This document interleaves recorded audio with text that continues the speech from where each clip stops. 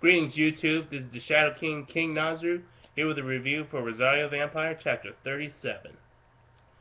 We start the chapter where we last left off. Tsukune, the girls, and his cousin Kyo are confronted with a giant frog monster, to which Kyo is having a hard time believing since she's only human. Moka tells Kyo to run, and she does just that. But it turns out that the frog is not an aggressor, since the frog is being ridden by their old pal, the bus driver. We haven't seen the bus driver in a while. Well, I wonder what he does outside of just popping up when the gang needs him. Anyway, the bus driver is riding the frog monster, who apologizes for scaring them, and he asks if any of them are carrying a strange talking mirror, or if anybody knows if they have that object. And as the manga's way of answering the question, Kyo keeps running while trying to understand what's going on, basically saying, "What's this? What's this? What's going on?" Insert your Nightmare Before Christmas joke here. Then Kyo senses shaking in the envelope and checks to see what it is, and finds out that it's a talking mirror asking her to stop shaking her around. Wait, I thought they said the mirror was shaking. Forget it. And the voice is coming out from a fairy who is emerging from the mirror and tells Kyo that she is Lilith. Not to be confused with the biblical Lilith, who was a succubus. So Lilith introduces herself and wants to know if Kyo is her new master. Kyo, caught in shock and disbelief, tries to run off and tries to convince herself that it's all a trick, but Lilith chases after her. Basically, Lilith is going through Mr. Satan syndrome, where she's trying to comprehend anything that's not in the normal and mundane as a trick. Lilith calms her down and says that since Kyo freed her from the mirror, she will grant her a wish as her new master.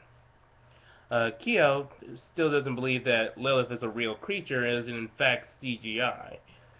And Lilith figures out that Kyo's disbelief in monsters must mean she's a human. Lilith tries to prove monsters exist by showing one of the students' true form, which is a bald man with 3 eyes. Ladies and gentlemen, the secret origins of Tien Shinhan. Lilith explains that she can not only grant wishes, but also use her mirror to reveal true identities of monsters. Kyo still believes that this is all a fake magic trick. Boy, Kyo is a real dumbass.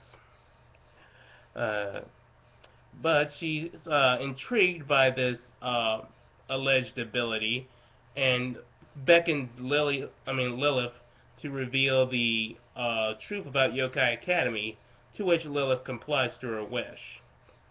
The bus driver, meanwhile, is describing the Lilith's mirror to the newspaper club and says that it was kept in the human world for safekeeping till someone stole it, and that his frog is there to help him track it down. Moka remembers Kyo carrying an envelope and realizes that Kyo has Lilith's mirror. Back with Lilith and Kyo, Lilith keeps turning the students into their true form, including the umbrella monster, who before reading this chapter I thought was only in the anime version of Rosario Vampire and was just a filler character. So what the hell? The slug kid, Nagare, the mermaid, Tamao, and, are you ready for this? A Cyberman, straight from Dragon Ball. So, we got a Cyberman and a guy who looks just like Tien Shinhan. I have one question. Why isn't there a Dragon Ball and Rosario Vampire crossover? I mean, Toei Animation, this is one of the greatest opportunities for an excellent crossover. Gonzo Studio is not doing anything with their anime. They canceled it 6 years ago. They clearly have no plans for it. You can buy the rights from them, do your own version that's closer to the manga, and have it cross over with Dragon Ball Z. That would make me ecstatic. Oh, seriously, consider that idea. So, Kyo runs off with Lilith and slowly believes monsters are real, since some of them are taller than houses and there's no way they could possibly fake that. Kyo asks Lilith to stop after making her point, but Lilith refuses and says she should enjoy all this while she's still alive. And while saying that in the same fashion I just did, she's starting to protrude her fangs, pretty much indicating that Lilith is not a benign fairy. Uh, from a tree, the mysterious woman who gave Lilith's mirror is watching all of this and saying that Lilith's mirror has brought great destruction, which she considers a work of art. And who is this woman? None other than the art teacher Gorgon, Hitomi Ishigami, whom last we saw was working with the Safety Commission to kill Tsukune.